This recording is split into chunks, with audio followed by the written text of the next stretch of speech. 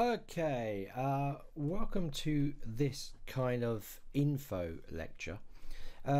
This is to do with my jewellery design class that I'm teaching, where I'm teaching how to do jewellery like this. Just one example of many. But I've been asked a few questions by a student, some of them simple and some of them a bit harder to answer, so I'm going to run through them and answer these questions. So what Rick has put down here is, what is the purpose of rendering and how will it serve to help market a given piece? So for market, like for instance, like if I'm doing this ring and I'm getting this printed out into well, just printed in general, or printed into precious metal like gold, platinum or silver, it's going to cost me a lot of money and I might not go with it, and also my clients might not want this. So in the case of rendering, if I was to render this as a market idea, I would be putting this up here as a concept of my work. So if a client comes around and says, okay, I'd like that actually to be produced, then he's seen something to use, you know. So rendering is vitally important. I mean, lots of things are rendered. I mean, if you look at lots of the adverts on television, like for instance one Dyson, lots of their animation sequences and stuff are all done in 3D. They're all rendered out because well, one, they can't do those sort of things, or it would be massive to do it with the actual thing. That's the whole reason of special effects. It's just what it is. So to actually produce these out and make them look fairly realistic in a program like Keyshot, then it's obviously going to help, because you can produce those out. If a client likes and wants to buy them, then you can have them produced. Of course, you know, it needs to be clear that it's 3D render, and when you do get them produced, then I suggest that they're photographed and they're put alongside the 3D visuals as well, as showing as actual examples of what you've printed out. But it can be a really good way if you've got 100 rings or 1,000 rings and you're going to actually pay to have those all produced in silver. It's going to cost you a fortune. So if you put up one's examples of your work and then clients come along, especially if it's a custom job, because you haven't got anything, so they've got an example, and if it's a custom job, you can actually do a render of how the job is going and whether they want to make any alterations.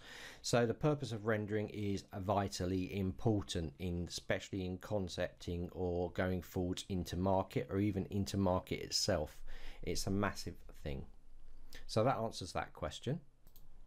So the next question along a similar line is, can we really take the place of making the piece and then photographing it? Well, no, in the quick answer, because when you do get it produced, it might not be, because it's cast and stuff, it might not be exactly the same. You might not have captured all the details. So no, it doesn't take the place of the real item, but you make it clear that it's a render, you know, that it's a concept. So that should answer that as well. You asked what methods are there to render for rendering. Well, there's absolutely hundreds, like I've shown you in there. Obviously this course is about ZBrush, so I don't want to break off and show you, oh you know, you're doing it in Keyshot, you're doing it in Arnold, you know, doing it in Mental Ray. There's just a ton of different ways to produce stuff out. Marmoset, Unity, they've all got rendering programs in them that you could use. So there's a ton of methods, so it's impossible to answer that. The ones I've shown in the course, of course, is producing from ZBrush, and also how to produce it from Keyshot.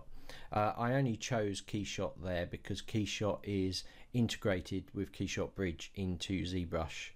I wasn't about to go in and show you how to render it all out in Maya and Arnold, because I'll be using a completely different program and most of you probably haven't got it.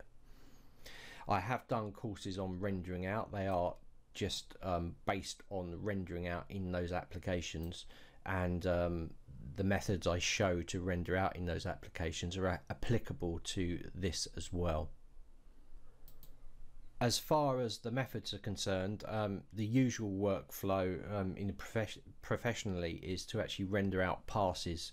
So you'll have different passes like a reflection, diffuse, all the different passes, ambient occlusions, shadow passes, and then you'll take a compositing program and you will put those back together again.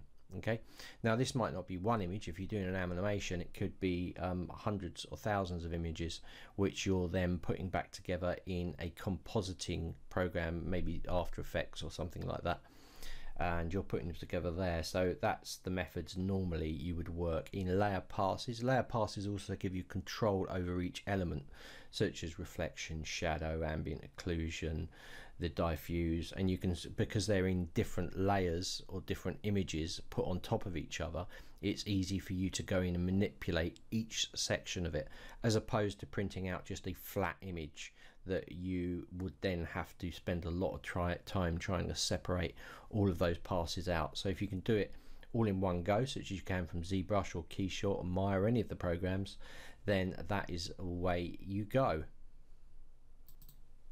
Right, you've asked if rendering can be done out of ZBrush. Well, yeah. If I did a render here, I've shown you render passes because that's the way that you should work. But if I did a render of this ring here and I hit that render button, it would render. And if I just wanted to export the flat image out, that's really easy, because I'll just wait for it to finish. Pretend that's my render. I could just go up to document and I could just export. And I could just export that image as a JPEG if you haven't got access to anything else on my desktop. I could save that, and then it actually opens up an export image where you can then play around with all this stuff. You could adjust the contrast in here if you wanted to, change this around, you could crop it, and then you can click OK, and it saved it as a flat image straight from ZBrush. So yes, you can. Also, when you do your render passes, you're going to notice that in your render pass settings, yeah, you've got a composite, and that is also an image that you could use. So you could just click on that and save that out again as a JPEG, PNG, bitmap, TIFF, and you could save that out as well. So yes, you can save directly out of ZBrush as an image without any passes. So what you see is what you get will be sent out from ZBrush. However, I don't advise that. I advise you to learn how to work with layer passes. So you've asked again, why using Photoshop? Well, Photoshop is just a program that allows me to take those layer passes and put them and manipulate them. That's why I use Photoshop. Okay, Photoshop's an industry standard. There's lots of other image editing programs you could use that might do the same job, but I work with Photoshop. What is accomplished by using Photoshop? Well, as I've mentioned, being able to control everything. Why use Keyshot? Keyshot's just bespoke for rendering. It gives you much higher quality real world lighting and material effects, and it produces lovely sets of layers for you to work with. That's why I choose Keyshot.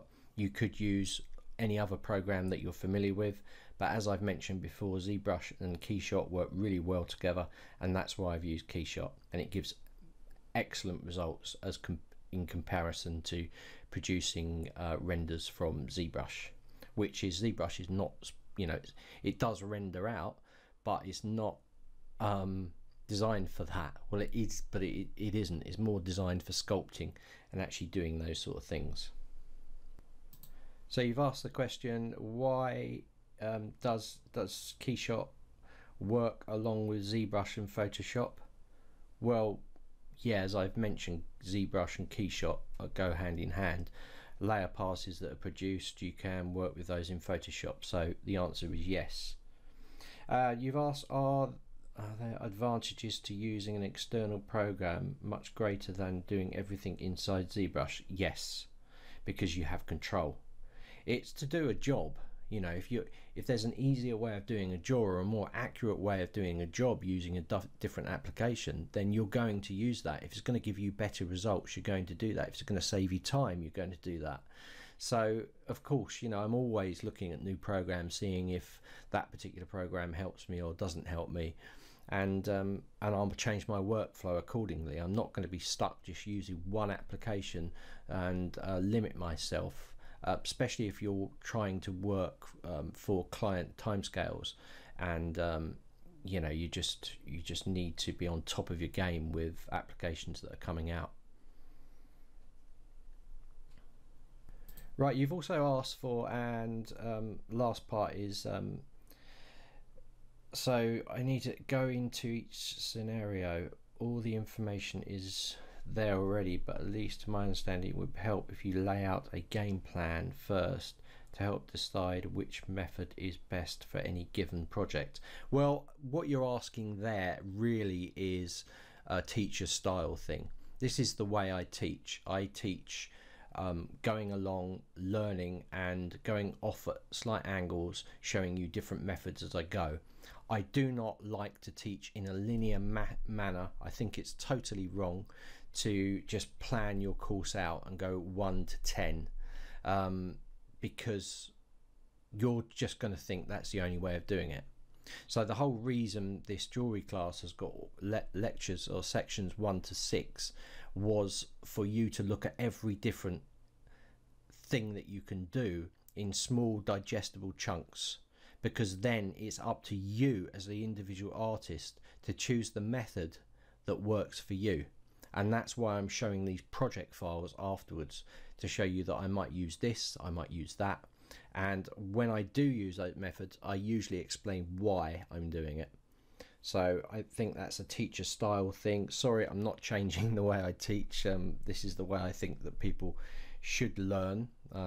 I really hate linear workflows that are set up, because it doesn't tell you all the options, and you will have more problems with those courses for sure. Yeah, you've put in the course as well, there's lots of rechecks, some parts are hard to follow. Yeah, well, again, you know, I do this stuff live. I don't script it all out, and the main reason I do this is because I actually like mistakes to happen, because more often than not you're going to have those mistakes and you're going to know how to problem solve, and that's a really big part of ZBrush. Now obviously, Rick, you know, if you're getting annoyed and you don't like and you're not being able to follow my courses, then you know it's your prerogative not to take them, but this is the way that I work, so that's the way it is.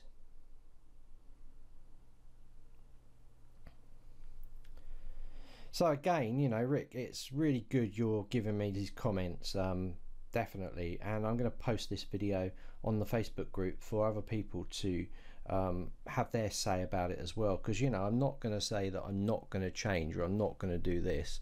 I'm quite happy to, if a majority of you are saying do this, cut that out, make it more scheduled. But what will happen is that you're, you know, I just afraid that if I do something where it's kind of scripted and I'm not putting any errors that happen, and it happens to everybody, has mistakes that happen as you're working, or things don't work out. And I think it's such a big part of ZBrush is actually understanding and being able to work out and troubleshoot problems. And if I just script it and I go nicely along creating a ring all nice and smooth, and I get to the end of it, and then you go and do it and you have a load of problems, you're like asking me a question every single hour because you've had something go wrong, this has gone wrong, that's gone wrong, then it's going to be a nightmare for you. So I think this covers it quite well, but I might be wrong, and that's why I'm going to post it on the Facebook group for other people to have their say. Alright Rick, I think I've answered all your questions now, spent about 15 minutes on this, so there you go.